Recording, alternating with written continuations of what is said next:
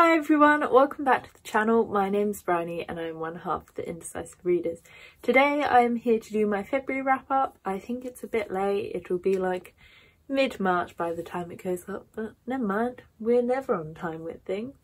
In February I read a total of 5 complete books and 3 like half books, so that's books I finished or started outside of February. 1 I won't include in this wrap up, but 2 of them I will because I finished them in March and my March TBR is insane, and if I'm going to try and talk about them in a March wrap up that may take forever, so I'm going to squeeze them in here because I just don't have loads of books. Rating wise it was quite a good month. I seemed to only read books I liked or felt indifferent towards, so that's quite good. I didn't have anything lower than 3 stars, so yay. The first book is the book I won't talk about because I actually included it in my January wrap up, and that is Scott Pilgrim Volume 4 by Brian Lee O'Malley. This is the 4th volume in the Scott Pilgrim series and I thought it was okay. I think I rated it 3 or 3.5 stars. It was probably like my favourite ones are the ones I've read so far, but I just don't love the series, but I also don't hate it, it's just there. The next book I read in February was The Pale Dreamer by Samantha Shannon.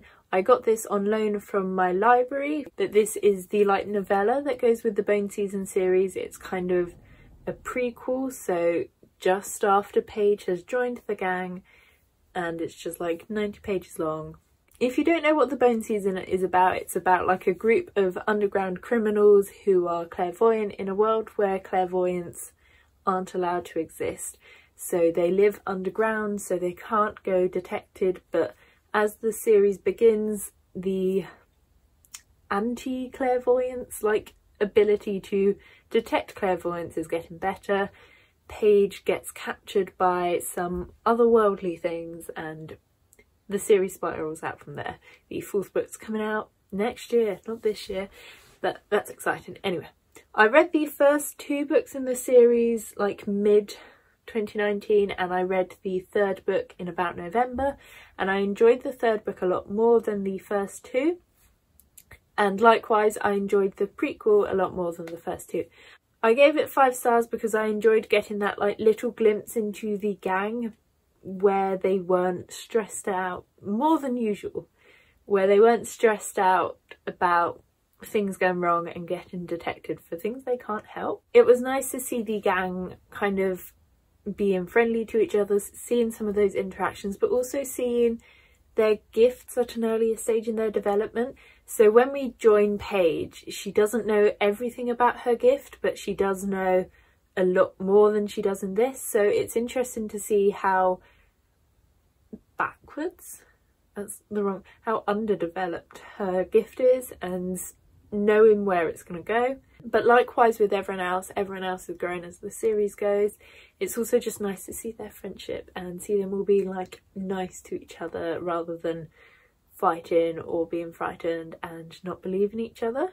It was also an interesting look into the world. We don't necessarily get more into the world of Scion, so the people that kind of keep them under wraps, but we get more of a glimpse into the kind of, magic is the wrong word, but the like world of clairvoyance, so the poltergeists and the ghost and the other gangs.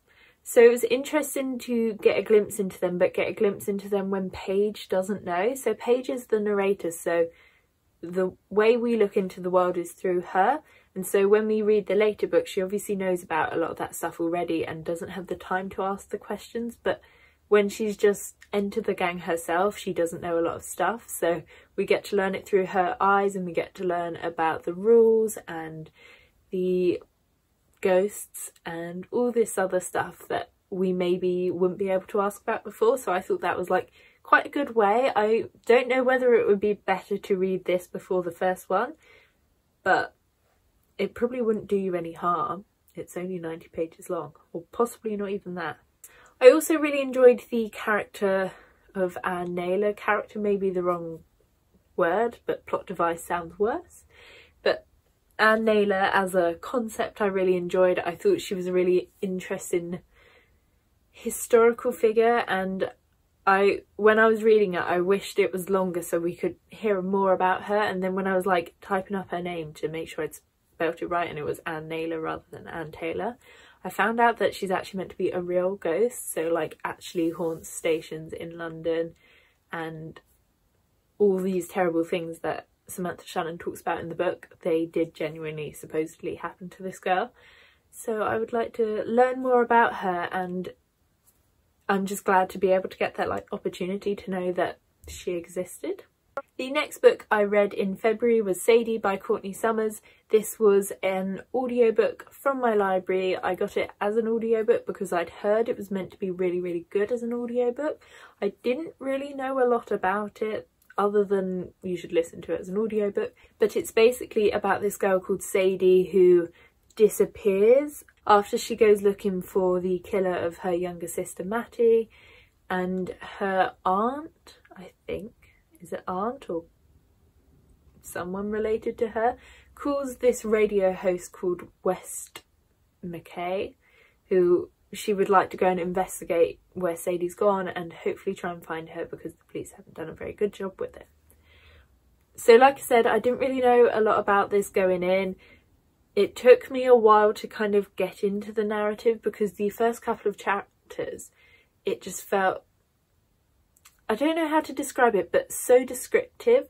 Like if there was a road, it had to be a red, dusty, dry road.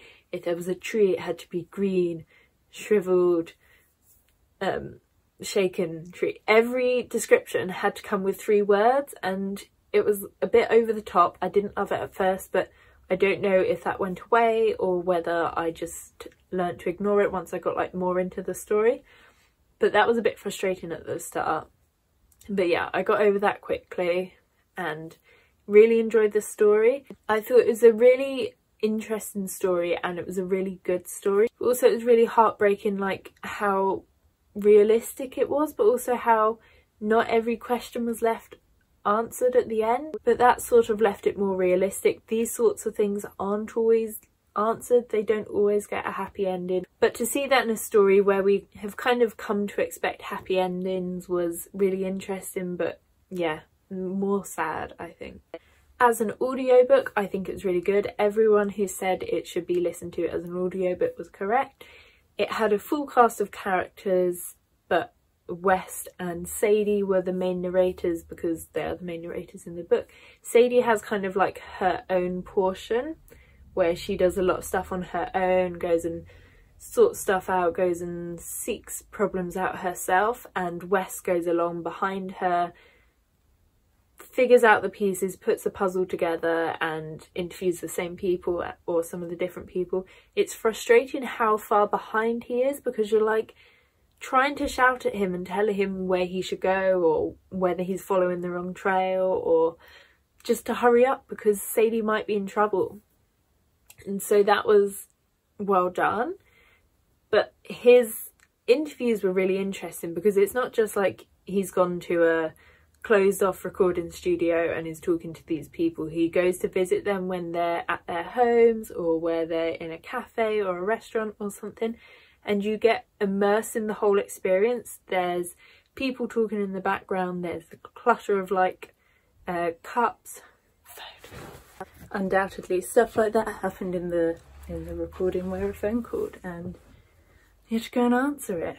So yeah, I think as an audiobook it was really interesting. I don't know what I would have thought if it was like reading it normally, but whether I would have stuck with it for so long, but I enjoyed it as it was. Really out of breath. And I rated it 4 stars.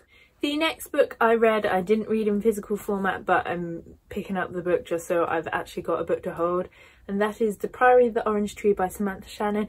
This is the paperback version, and I'm not holding the hardback up anymore if I can avoid it because just this one's so much lighter. It's still really thick, but it's not hardback on top of 900 pages of book.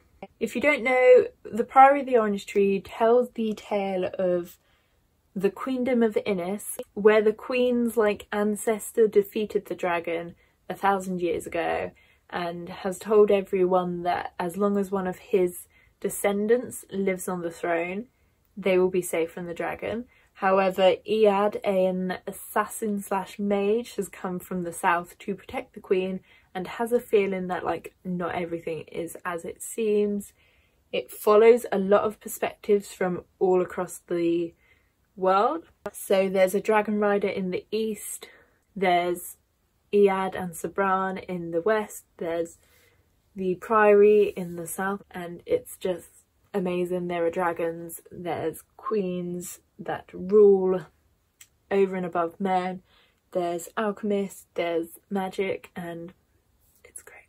So I listened to this one in audio form. I was listening from about maybe November last year. I've been listening to it on and off for ages, but I finally finished it this month. I probably read like more or less half last month and just, yeah, finished it off this month. And I loved it just as much as I did the first time, and possibly even more, which isn't possible because I did rate it 5 stars last time. But I took the time to immerse myself in it. When I read it the first time, I was just kind of reading it, not necessarily to get through it, but reading it so I could finish it that month. And so I was rushing through it to try and finish it on time. Whereas with this, I kind of took the time to stop and listen and think about it.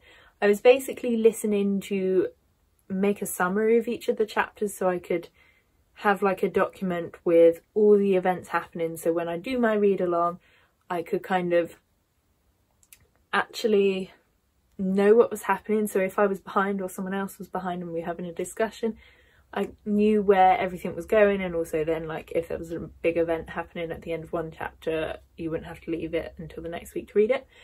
So I took more time to read it and enjoy it, and I did so much. I loved it.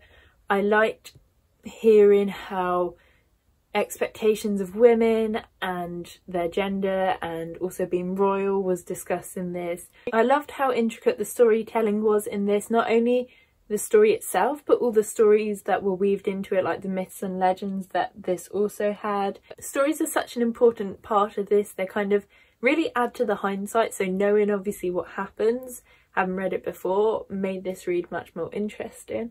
But yeah, I just loved it. I'm also surprised I didn't realise quite how gay it was before, because I knew it was gay but I didn't know who was gay before, and so I was reading it being like, well, that's one girl interacting with another girl, maybe it's her. And then I'd read another one, I was like, oh, it could be her. And then I'd read another one, I'm like, maybe it's them, well, that one instead of that one. And when I was reading it, I was like, honestly, how did I miss this? It was so gay from the start. Next time I reread it this year, I'm going to go through and annotate it and highlight all the quotes I really wanted to when I was reading it via audiobook, because it's so good. Read it if you haven't already. The next book I read in February I also got from the library, but I got in physical format, and that is Shadow of the Fox by Julie Kagawa. This I rated 4 stars. I ended up enjoying it a lot more than I thought I would, mainly because when I went into it I was just reading it because I thought I had to rather than because I wanted to, but I really enjoyed it. I can't explain this, I'm just going to read it in front and the back because otherwise we'll be here forever. Every millennium, the missing pieces of the Scroll of 1,000 Prayers are hunted, for they hold the power to call the great Kami dragon and ask for any one wish. As the temple burns to the ground, Yumiko escapes with its greatest treasure, the first piece of the scroll. And when fate thrusts her into the path of the mysterious samurai, she knows he seeks what she has. Cage is under orders to kill those who stand in his way, but will he be able to complete his mission? Will this be the dawn that sees the dragon wake? So, it's about one character who is protecting this dragon scroll and one character who is trying to get the dragon scroll for someone he works for. Having read the blurb, I'm just like, why didn't they just leave it to burn? Because if the dragon scroll is this dangerous, just don't let anyone get it, destroy it all surely. As you can probably tell from the back, there is a guy and a girl. In YA fiction and pretty much any other fiction, a romance will blossom.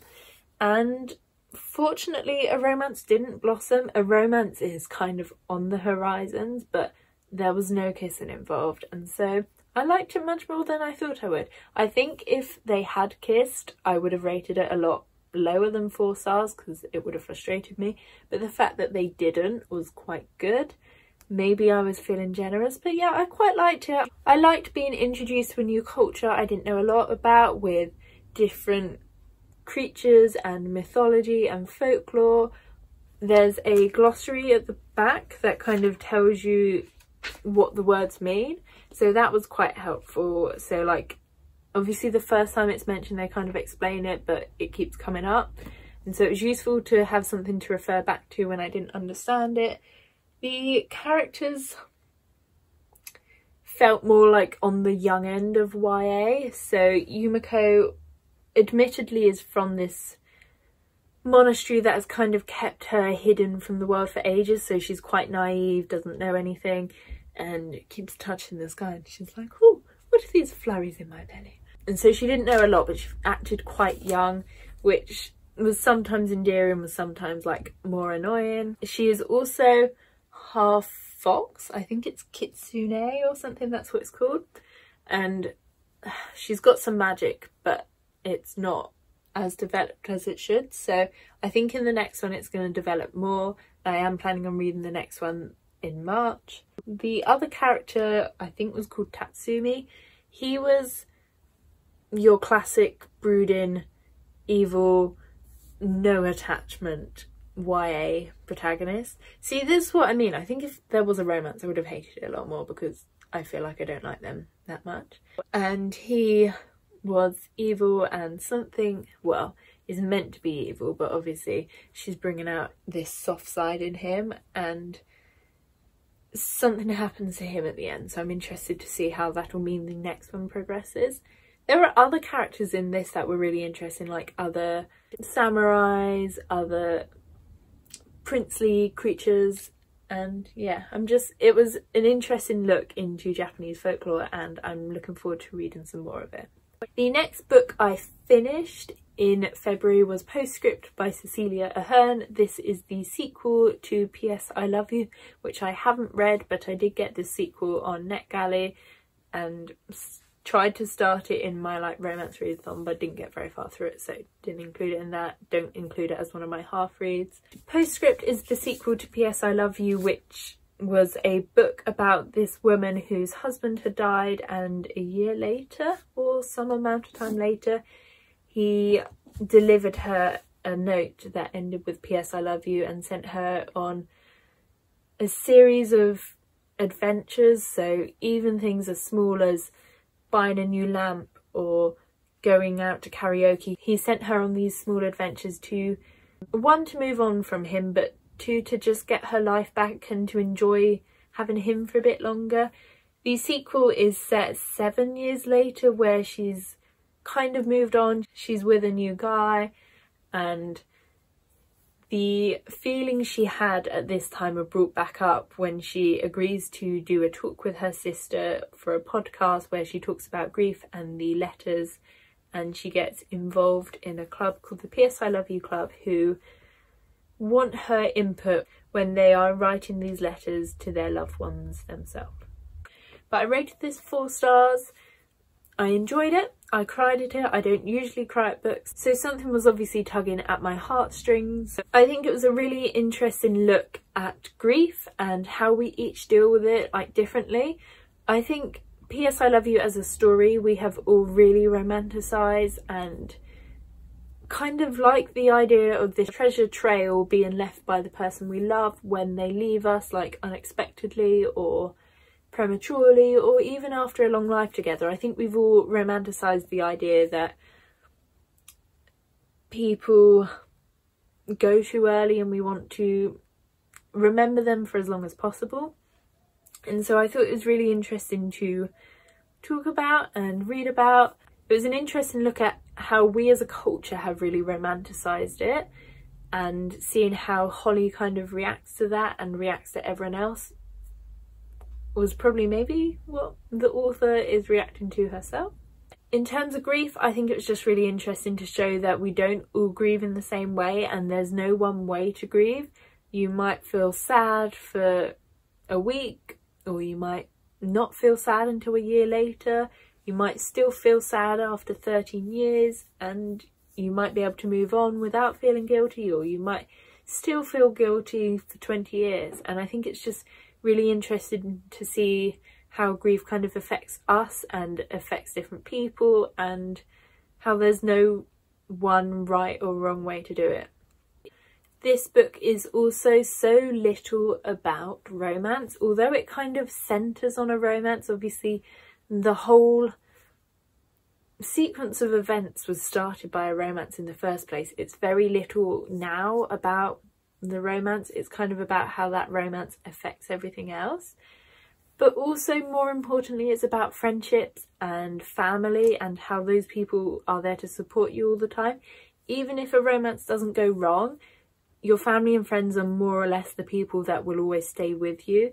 And it was nice to kind of be given that reminder, especially in a romance book, because romances obviously are all about the romance, but you don't always get the other relationships people have. The friends Holly made and the friends Holly already has were like my favourite part, and they were definitely what made me cry. The next book I read, I finished a couple of days into March, and that is Daisy Jones and the Six by Taylor Jenkins Reid. Daisy Jones and the Six tells the rise and fall of a band called The Six and Daisy Jones, and how they merge into one, and how that's bad and how it's also good. It's about their lives separately, but how they entwine with the band, how all the band interact with each other, how the band and Daisy both like hate and love each other, and that's more or less it. It's kind of done in an interview format, so we hear the opinions from each of them. I don't know what else to say. I got this on audiobook again from my library because, again, I'd heard it was kind of really good as an audiobook, and yes, it was good as an audiobook, and maybe I wouldn't have enjoyed it quite so much if it wasn't an audiobook, but I also feel like they missed out on some things. So I rated it 3 stars at the beginning as I was listening to it. I thought maybe this will be like 4 or 5 stars, I'm really enjoying it, but then it just kind of didn't necessarily get better or necessarily stay at that same level of good. It was just alright. At the start and maybe all the way through, I enjoyed Karen a lot more than Daisy. I thought that she had really interesting like discussions about what it means to be a woman and expectations of being a woman, not just in a band but just generally, how you have this expectation to be a mother and to give up everything you want to do just for the man or for your family. I thought that was really interesting, whereas Daisy just kind of was a bit whiny and annoying. Likewise with Billy.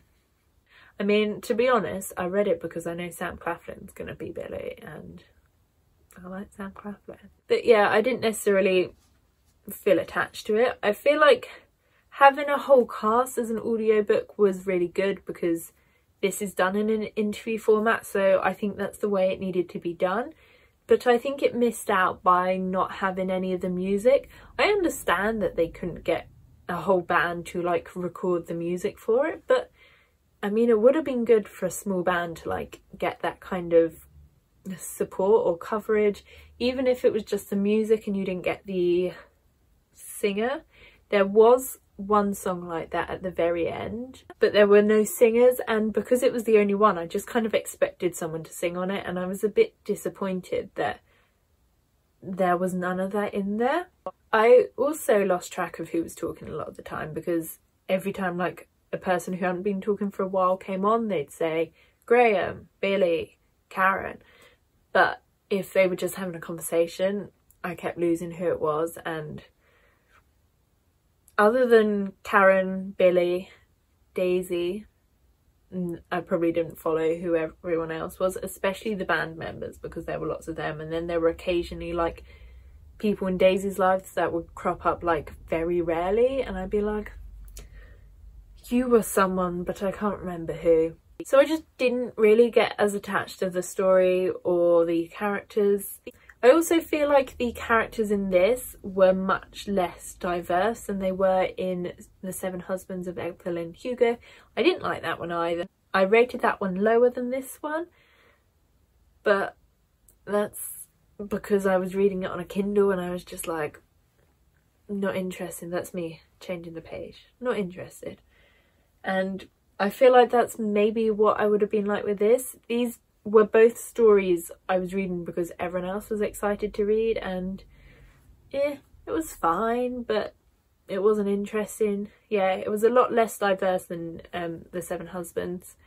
There were no LGBT characters apart from one. I say no, but like, he was like very much a background mention. He was a big character, but it was just like, yeah, so me and Albert, not called Albert, me and Simon went to our condo. I broke up with Simon and eventually got with Jake, but it's not like big enough to be worth noting.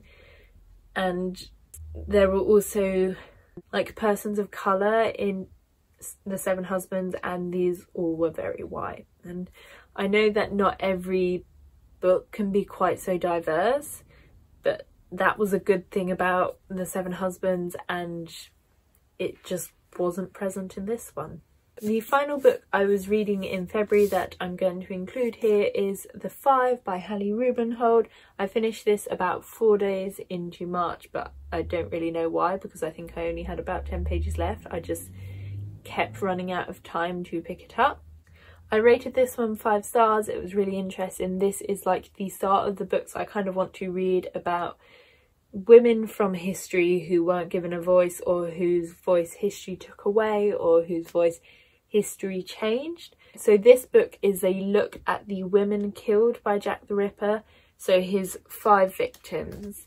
And if we pull off the dust jacket, if it allows me to, it's got their names written on the like jacket, and it was really, really interesting. I loved it so much. So often when we hear the Jack the Ripper story, we just get the tale of him and people trying to work out who he was, looking at evidence to try and find out who he was, looking at where he went. But this has very little mention of him. Even the murder isn't really spoken about. It's just kind of talking about the events leading up to it and the inquest of the people afterwards to like determine it's them or to talk about them. And so I really appreciated the fact that we just were like, Jack the Ripper, who's he? I feel like I learned so much from this book. I have never really followed the Jack the Ripper story before. I don't really know what it is. I mean, obviously I know what it is, but I don't really know a lot about it other than this guy. Maybe he's a guy, maybe he's not. Maybe this was like a psychopathic woman and we're taking away the voice from a woman. But this person killed these 5 women. I mean, I probably didn't even know it was 5 women before this. And they were prostitutes. And that's about as far as I knew. But having read this, I found out that very few of them were definitely prostitutes. At least 2 or 3 weren't prostitutes at all. And all bar one were in their 40s, and I imagine them all to be quite young. And you imagine them all to be really poor, but actually, again, 2 or 3 of these came from like quite a good, wealthy family. And they had to walk out because of how crap Victorian life was for women. If they suspected their husband of cheating on them, they either had to live with it or walk out and never marry again. A man could remarry, but the wife couldn't remarry because she's a woman. And it was so frustrating to read about all these women that were going through these like hard times and just knowing what was about to happen to them. And every time, undoubtedly, they all fell to drink, because how else are you going to cope with living on the streets? My heart broke, and it's really, really sad, but also so interesting. And I'd really recommend everyone read it. I was expecting to read through it slowly because I'm just not a non-fiction kind of person. But I think after reading this, I realised I'm a non-fiction person when I choose to be. It was quite easy to read, obviously not easy in the content matter because it's, as I've said, really heartbreaking. But it didn't feel like a really boring non-fiction book, which I just expect them to be. And yeah, so I just can't wait to read more books, not necessarily on this subject, but on the subject of giving women a voice. So that is my very measly pile of physical books I read, and let's be honest, I didn't even read this physically. So that's my very measly pile of books I read. I'm pleased with the ones I read because obviously I really enjoyed them, but I just didn't read many physical books, which is fine. I'm hoping to read more this month, and in fact I'm already on like 5 books or something. So yeah, if you enjoyed this video, please let me know in the comments if you've read or are hoping to read any of these books. Give it a thumbs up if you enjoyed it, subscribe if you're not already, and I will see you in the next video. Bye!